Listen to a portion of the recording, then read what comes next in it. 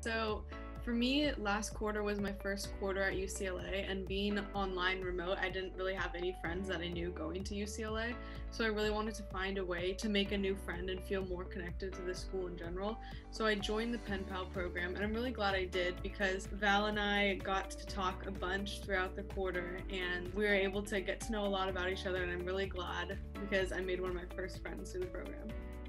When I was a first year last year, I was very antisocial until we got into quarantine, which sucked. So since we're not on real campus, I wanted to make the most of the college experience. So when the Pen Pal program was announced, I thought that was very exciting. My pen pal is a third year music major, and I just thought it was really interesting to hear other people's stories, exchange or similar situations, being stuck at home and not being able to collaborate creatively. So it was really interesting.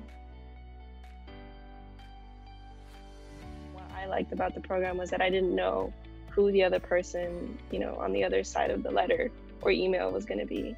When you go to college, you tend to put yourself in a group that you feel most comfortable with, but I think it's pretty cool to meet someone else that you probably wouldn't see on a day-to-day basis. It's always nice to see something in the mail with your name on it, and I think just meeting somebody new, it's just worthwhile, especially because it's not really that much effort. Just to have something to do on the side.